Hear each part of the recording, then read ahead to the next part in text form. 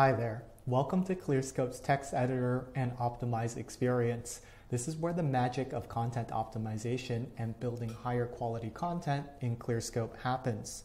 In this short video walkthrough, we'll demonstrate the basics of how to get up and running with Clearscope. Let's begin. Drafting in Clearscope is as simple as drafting in any other text editor or content management system you're familiar with.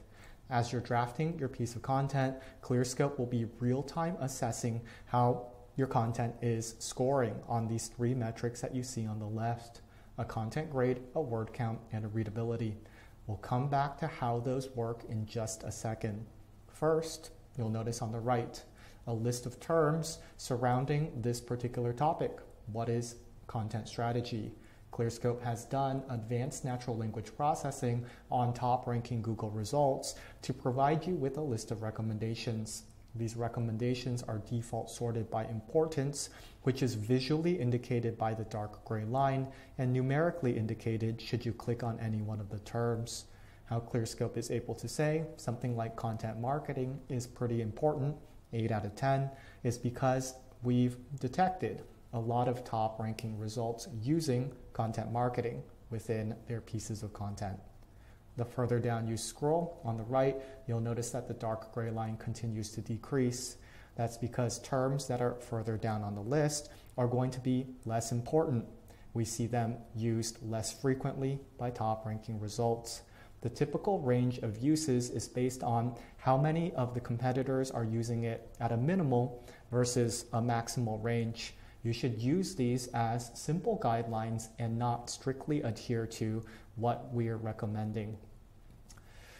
To demonstrate then how content optimization works, I'm going to paste in a draft of a piece of content.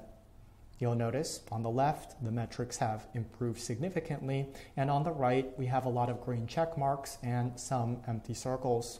The empty circle would indicate that we have not found types of content used within the piece of content. So now that we've used it, you see the green check mark. You can sort by unused to have a fairly quick assessment of the different ideas or concepts to consider adding to your piece of content to make it even better, even more comprehensive. To influence Clearscope's content grade, you'll notice that you are being evaluated on the usage of your unused terms.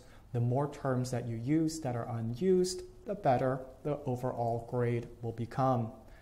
Word count is counting the number of words within your piece of content, and readability uses the Flesch reading ease test, a very common way that SEO tools measure readability. How we arrive at these suggested content grades and typical word counts is that we've taken a look at what the competitors are doing, and we're taking the median of the results.